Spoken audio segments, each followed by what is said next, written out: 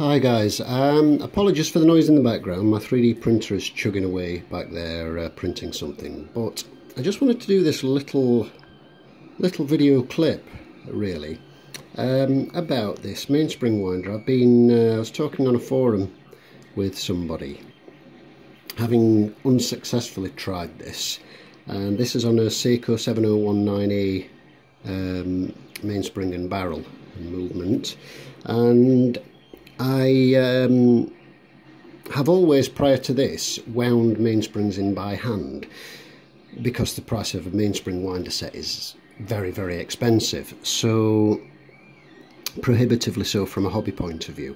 So I saw this on Thingiverse and decided to have a go at printing it, and the first attempt was unsuccessful and resulted in me breaking the bridle of the saddle at the end of the mainspring, and this is a slipping mainspring for an automatic watch.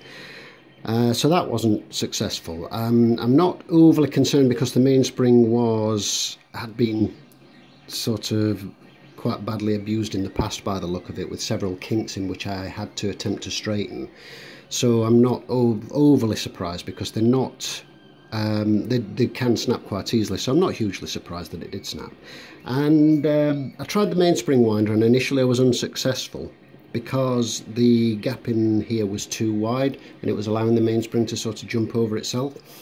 And I've been having a bit of a think about it and trimming a few bits down and what have you and retrying it, and I think there really is potential with this. Now, you'd think this part here, the pin, would be the weak point. You'd think this would be the bit that would break. However, that's proven to be very sturdy. This is the second time I've wound in this mainspring now, which was a little bit of a fiddle because the pin that I've inserted into here is too large, so I snapped off the tang at the end that connects onto the arbor. As I say, this particular mainspring is scrap. I'm going to be getting a new one for this barrel anyway. But I've been trimming this down a little bit and retrying, and as you can see, it's actually wound in quite successfully, and accordingly it will, lined up, he says, hopefully snap in, which it did, apart from the fact that the tail of that has just popped out. But you can see there that has kind of, it's the tail end of that snapped out, but as you can see, the idea is there, it works, the principle of it is there, and it does work in principle. And I think with a little bit of work on that, I'm just going to have to let that unwind and try and wind it back in again. I think with a little bit of work on that, a bit of rejigging of the file and reprinting, this might actually be a viable option for us hobby watch type folk. So I'm going to have a go at rewinding that back in and see how that looks.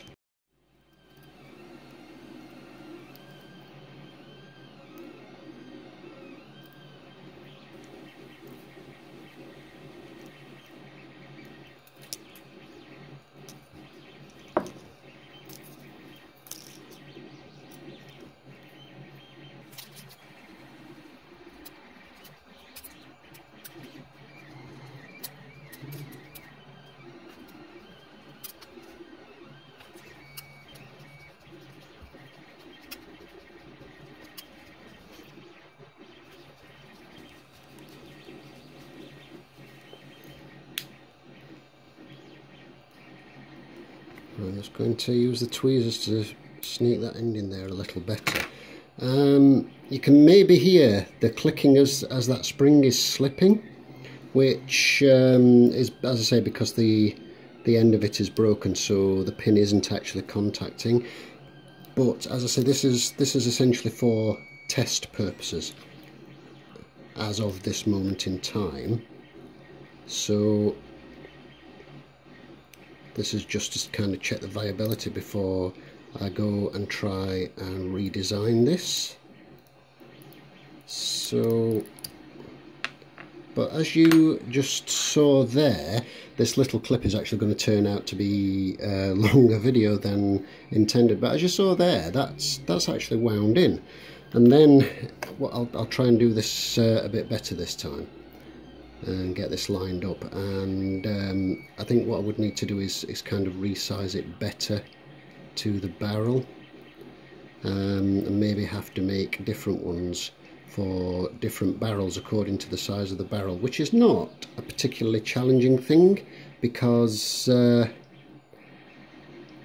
it's a relatively quick print in 3 parts. It's really not that hard. So I'm just going to try and snap this in now.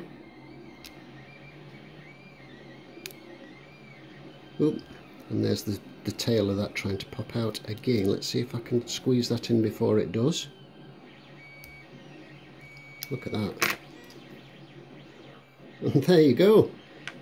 Now how cool is that? A homemade 3D printed, I can't take credit for the file by the way, it's on Thingiverse.